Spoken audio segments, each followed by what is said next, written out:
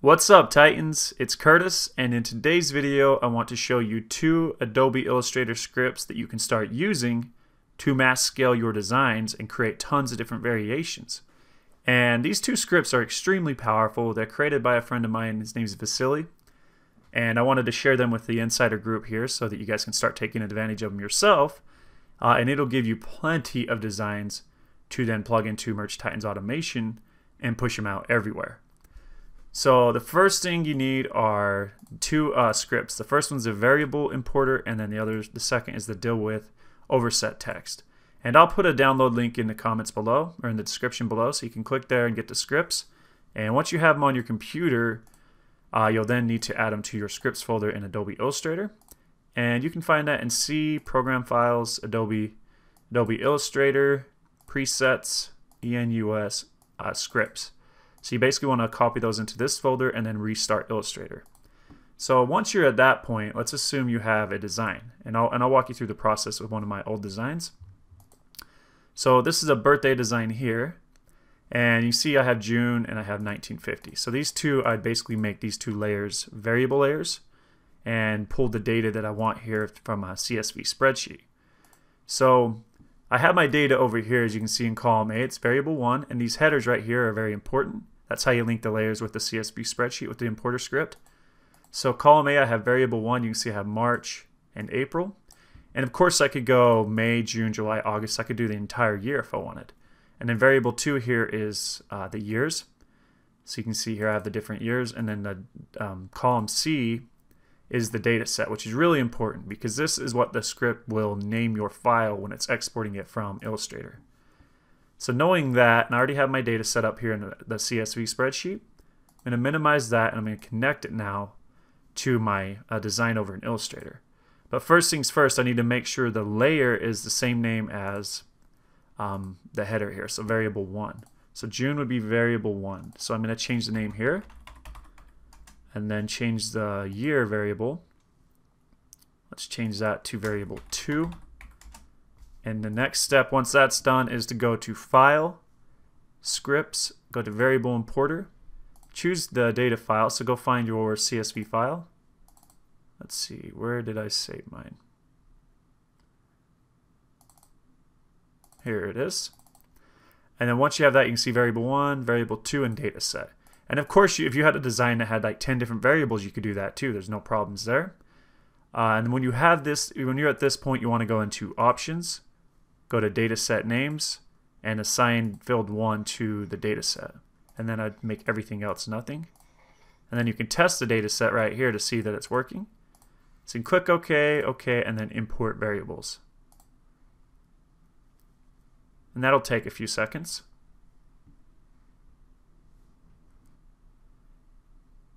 Alright, so as you can see, everything is here. So next, you can cycle update all data sets to see if it's working.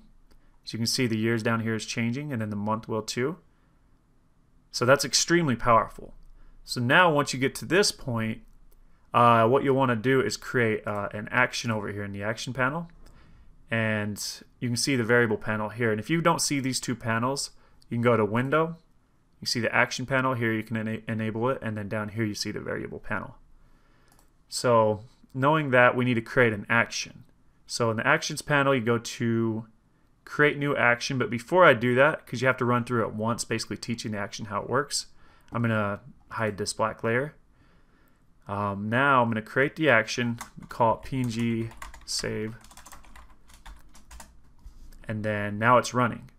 So it's recording right now. So I want to go to File, Save for Web, make sure PNG 24 is selected. PNG 24, and then make sure we have the proper dimensions for merch, 4500 by 5400. It'll take a second to load that.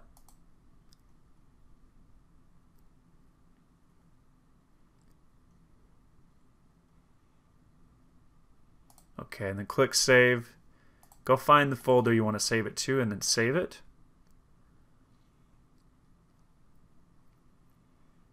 And now that that is done, we basically have the action created. So click the little stop playing right here, stop recording button. And boom, your action's done. Make sure you turn the toggle off. You see these little icons? You want to turn that off. And the next step is to batch this export. So up here, you'll click this and go down to batch. And then choose, right here on the source, you want to make sure it's data sets. And then the destination, you don't have to worry about that. Down here, you want to click these override action save and override action export commands. And then choose the folder you want to save your designs to. And once that's done, over in the file name area, make sure it says data set name. And then when you click OK, it's going to go through the entire Excel spreadsheet and export everything for you. So now that is working. So it just started and it's saving, and it takes a minute to save these, but let's say you had 1,000 designs you were scaling out with various different things. You could set it all up in Excel in your CSV spreadsheet and then batch this and walk away from your computer. So if I go and pull up my actual folder, you can see they're saving in here. See? 1949 March, 1954, 1959. This is the one we saved when we were running the action the first time. So I'll let that go, and then we'll come back to it when it's finished. Alright, so I let that finish, and as you can see in here, we have all the designs from the CSV spreadsheet. If you click into them, you can see we can move around. Everything's done. And if I right click on it and go to Properties, Details, you can see that it's 4500 by 5400 pixels. So everything is great. It's ready to go. So you can start to see the power of how you can mass scale these. But that's not the only thing this variable importer script can be used for. There's some, like for instance, I have this really simple template over here set up. And you can actually use this script with images too. And that's extremely powerful because now you also have like down here. So you can see I have beagles for the dog breed. So I have this dog breed template set up. And now with this, what I can do is I already have this connected just so I could show you, but as you can see is the actual image for the dog changes too. So boxers, bull terriers, bulldogs, etc. So I can run through this entire thing and batch it and change and the image will change too. So it's really extremely powerful. And what I did want to show you guys, you see here, this German Shepherd, it's too long. So with the other script, with the other variable importer script, I already had the PNG save over here, the action we made. So you want to insert the other script, you go right here and go to Insert Menu Item. And it's called the Deal with Overset Text. So you want to insert this here and make sure you move it up to the PNG save part. And I'll show you why. So let's get rid of let's leave the black background on here just so we can run this, and I'll let you know why. So now I need to batch this one. I'm just going to save these to desktop.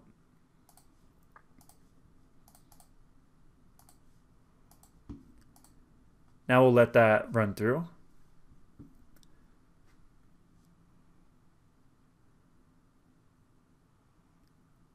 Now I'll actually let you watch this in motion. So right now it's just batching, it's saving all these PNG files to my desktop. I'm doing nothing. And when it gets to the one, if you remember the German Shepherd, the text was too long. So this is really great because you can convert it to an area type, and then with that deal with overset text script, it will make sure it fits inside that area type if it's too long. So it'll do it when it comes across that one. Alright, see the German pointers, and then over in the next one, the German Shepherd. See how it's changing the size of the font all on its own to make sure it fits within a area type. So you combine that with the variable importer and you have some serious power with Illustrator. You can mass scale designs in no time. So once this is done, I'll go show you the different designs on the desktop. And I only left the black background on there so that you could see, because this is a white font, so that you could actually see it.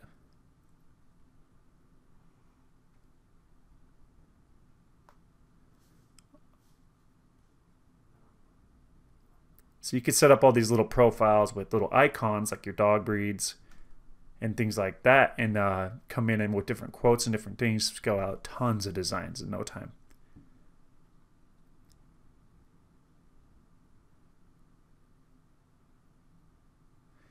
All right, I think that's it. So you can see over here on desktop, I have everything. So we start scrolling through them. Obviously, I would remove or I'd hide the black background before I save these, but I was doing this for demonstrating purposes. So let's go to the German Shepherd. You see how everything fits inside the template. It's beautiful. Anyway, that's it for this video. I just wanted to show you guys these two scripts, kind of show you how to set them up and how to simply start using them for your own benefit.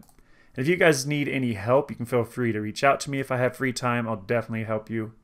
But other than that, I got some really good things coming for Kindle Direct. I want to show you guys how to take all your existing merch designs and use these same variable importer scripts and put them on covers for Kindle Direct publishing.